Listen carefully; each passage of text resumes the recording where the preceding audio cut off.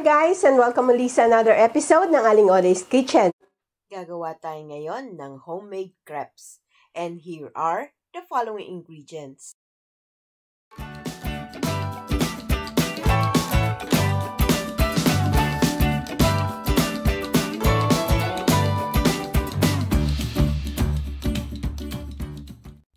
Ang ating first step dito sa ating bowl, ibibit natin yung 2 large eggs.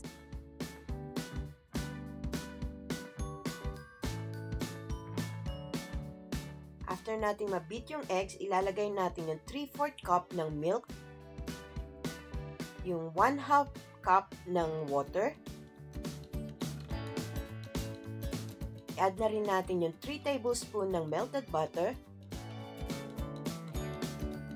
at 1/2 teaspoon ng salt.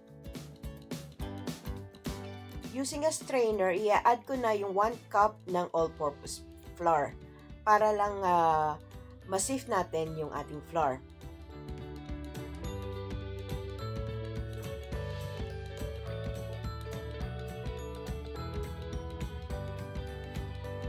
And then using a wire whisk, i-whisk natin to hanggang maging smooth and lump-free.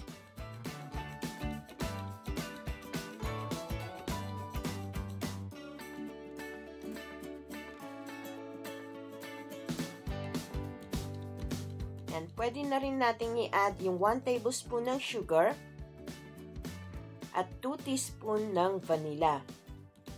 At imimix natin uli ito hanggang ma-dissolve lang yung sugar. Ready na yung ating butter. We'll set this aside. Dito sa ating pan, mag-brush lang tayo ng butter.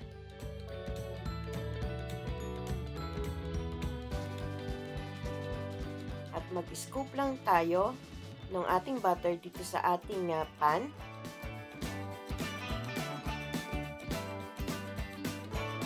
At ikutin lang natin yung pan para lang mas spread out yung ating butter.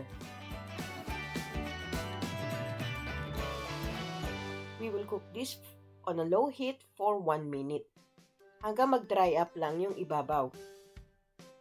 And then after 1 minute, i-loosen nyo lang at saka natin ito itataob.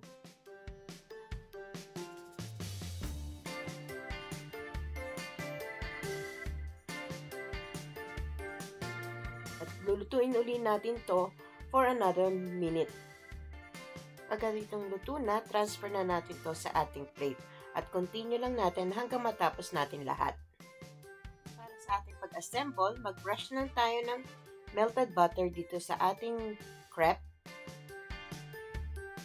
At maglalagay tayo ng slices of ham. Depende sa inyo kung anong filling ang gusto nyong ilagay. Gagawa tayo ng ham and cheese. So maglalagay din ako ng grated cheese. At depende na rin kung gaano karami ang gusto nyong ilagay. Then ipo-fold lang natin to into 4 para lang siyang maging triangle. Then transfer na natin to sa ating serving plate. Another option naman ay itong ating Nutella. Spread lang tayo ng Nutella. And then i-roll natin ito na parang log. The kids will really like this. And there you have it, our homemade crepes. Sana magustuhan niyo itong recipe na ito and share it with your friends.